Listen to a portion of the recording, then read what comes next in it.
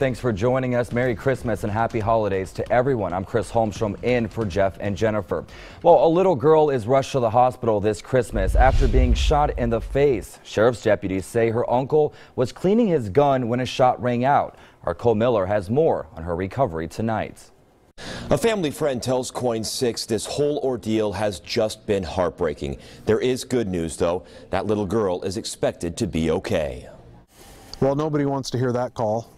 A 2-year-old girl shot in the face at this home near Molalla. That call came in at around 11 o'clock this morning. Appears to be an accidental shooting. The Clackamas County Sheriff's Office says the bullet, a .45 caliber, was fired from a gun belonging to the girl's 24-year-old uncle. The report we're getting at this point is that he was in the process of cleaning his firearm when it went off inside the house. It's one of the largest handgun rounds that's available.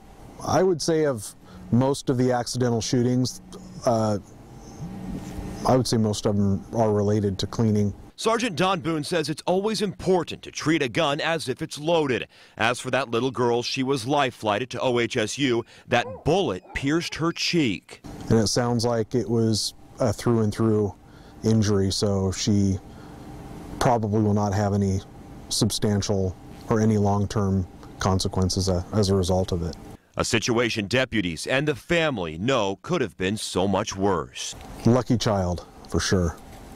And that family friend tells us that girl is out of surgery. She's recovering tonight in the ICU. No criminal charges have been filed. Back to you.